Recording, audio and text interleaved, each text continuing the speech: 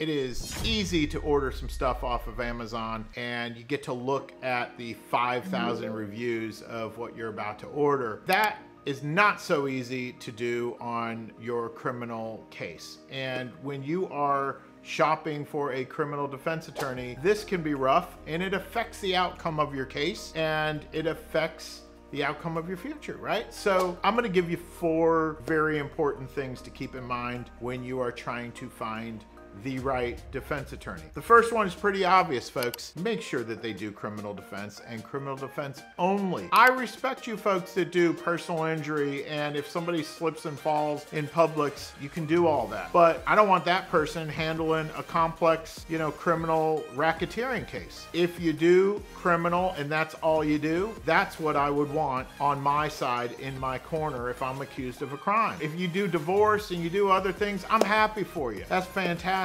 In my corner, I want somebody that is only doing criminal cases, okay? So that's the first thing I'd be looking at. The second thing I'd be looking at is something similar, and that is I want to know about their experience on your type of case, okay?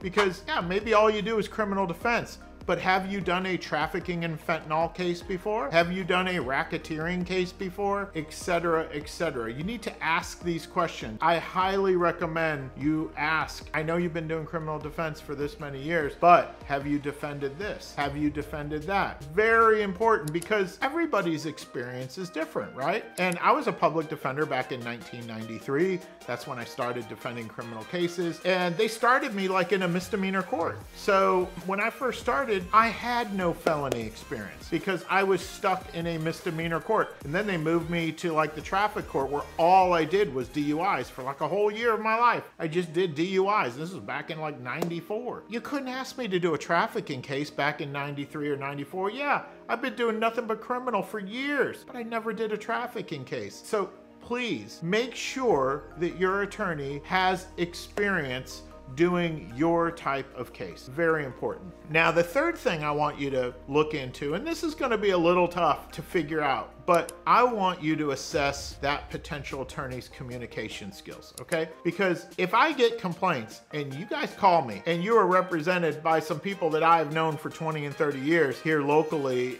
in Central Florida, and you're like, they won't return my calls. They're not very nice. They're condescending. They won't talk to me. They won't talk to my family. They won't.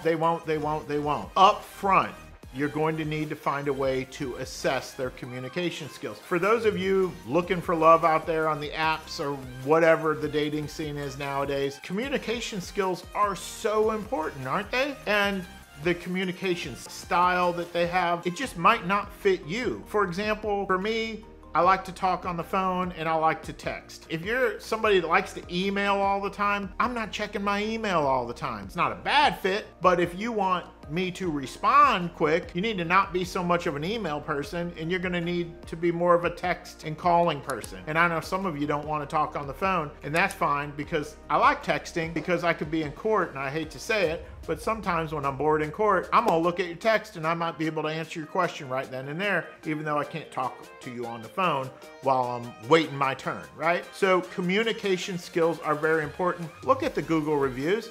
Is anybody complaining about the communication skills? Look at how they treat you in the hiring process. Are you talking to them? Are you not talking to them? Some of you might be talking to the salesperson, like not even the attorney that's assigned to you. You might be talking to like some head partner that rounds up all the sales and sells you on their experience, but then your actual attorney hasn't talked to you yet. That's not a good sign. Make sure you're talking to the people that are gonna handle your business. And are you talking to assistants too much, case handlers too much? Again, this is gonna be a problem for you.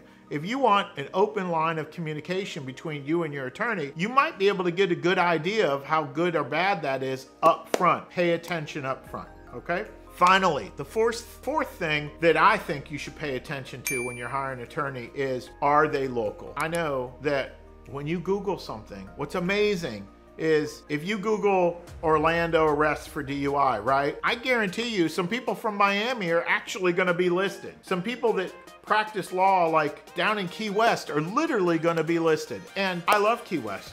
It's absolutely a great place. But for my Orange County DUI, I am not going to hire somebody that is 8 hours away that has never met my judge and has never met the prosecutors here in Orange County. So you can love a certain location, but I don't recommend hiring an attorney from that location if that attorney has no experience in the county that you're dealing with. So I want to know from this person that you're hiring, like, do you practice in front of this judge very often? Are you familiar with these prosecutors, et cetera, et cetera? Do not get some attorney that has to drive 2 hours to get to your courtroom unless that attorney is very familiar. Oh yeah, I know that judge. I'm in front of that judge every other day. I just drive a lot and I know these prosecutors. Okay, that's fine. But it is not fine to just not even ask them the question, because maybe they've been practicing for decades, but have they practiced in Orange County for decades? That could be an issue.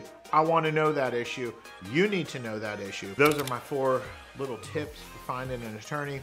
And of course, my name is John Guidry. I have been defending criminal cases here in Central Florida for 31 years now, depending on when you're watching this. I want you to give my office a call if something bad happened to you in Central Florida.